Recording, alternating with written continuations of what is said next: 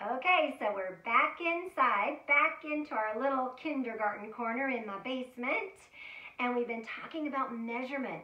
Do you remember how deep the snow was in the deepest part on my deck, on the table itself? It was about 6.5 inches deep, right? Remember, an inch is like my nose, like my toes, or even like a rose. A foot is like my shoulders, 12 inches, and even like my folders. A yard is big, just like a pig. Sure hope it doesn't fall a yard. However, I'm pretty excited to drink some hot chocolate and maybe watch a movie today.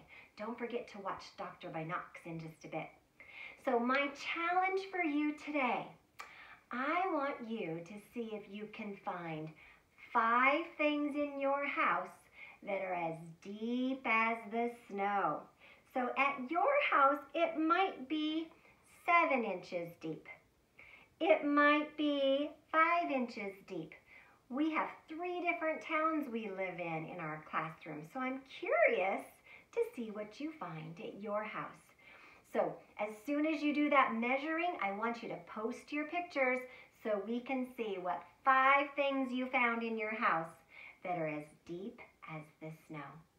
See you soon.